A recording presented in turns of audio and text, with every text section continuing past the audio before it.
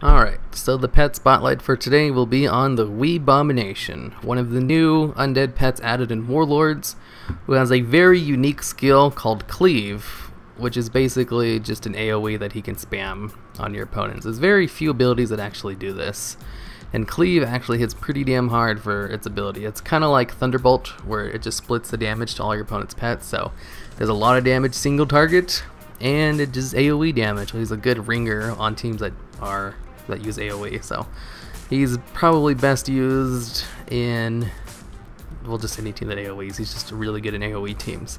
Not really, he's an undead pet. He's good in every team, basically. Even non-AoE teams. He's just a good pet. Where do you get the Weebomination? You get him from the garrison shackles, the sacks you get from your garrison pet battle trainers. You need to have a level 3 pet battle thing in your garrison, and he just drops randomly from the satches you get. Satchels, I don't know what they're called. You can also just buy them off the auction house. He should be pretty cheap since there should be a crap ton. I know I have like 3 of these guys and I don't really bother selling them. I also have just one I can't learn. Should probably just sell it. I don't know where it's at though. Not the big deal. He's really easy to get. He just gets randomly if you don't want to buy him. You'll get him eventually if you just do enough of your garrison dailies. Or you just go buy him. He should be pretty cheap. Okay, so Weebomination. He's I can't remember if I put him on my tier 1 list or not. He's good. He's a really good pet. I would say he's like a super high tier 2 or just a really low tier 1, because he's great. He has a great, it's really hard. I don't know if he's tier 1 or not. He's really good. He has Cleave. Cleave is a really good unique special, but his other 2 abilities, I mean, Death Grip is fine. It's good for screwing over your opponent sometimes, but he's too slow to really take advantage of it in the better way, where you can use it first in the round to interrupt their turn. And his 3rd slot, they're both pretty bad. Usually to just take Haymaker during your turn of immunity to try to get some extra damage, because if it goes off, it's 700 damage. If it doesn't, which it's very likely to because it only has a 50% chance to hit, you get stunned for a round. If you use it during your turn of immunity, you can take the gamble, try to go for 700, or just try to go for Cleave. Usually you take Consume Corpse and he's just a ringer and he comes last. He's able just to cleave for days and then just use Consume Corpse because he has a ton of health. 1800, he's an HH type. 1800 is pretty high for HH types too. Like the Nubasath Idol only has 1700. So he has more health than the Nubasath Idol. His damage isn't that high, but Cleave hits really hard considering how low his damage is. It's only 260, but Cleave hits for 336 damage. It's a lot more than normal.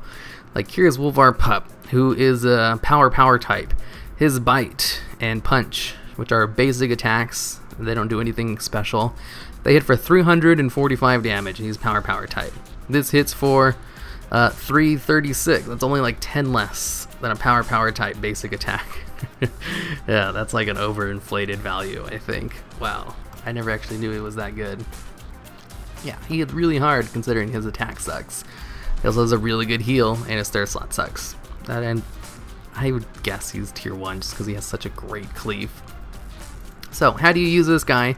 Use him in AoE teams, and you just cleave away. You cleave until you're dead. No, you cleave until you're around 50%. You use Consume Corpse because you want him to come out last, so you let your other 2 pets die first.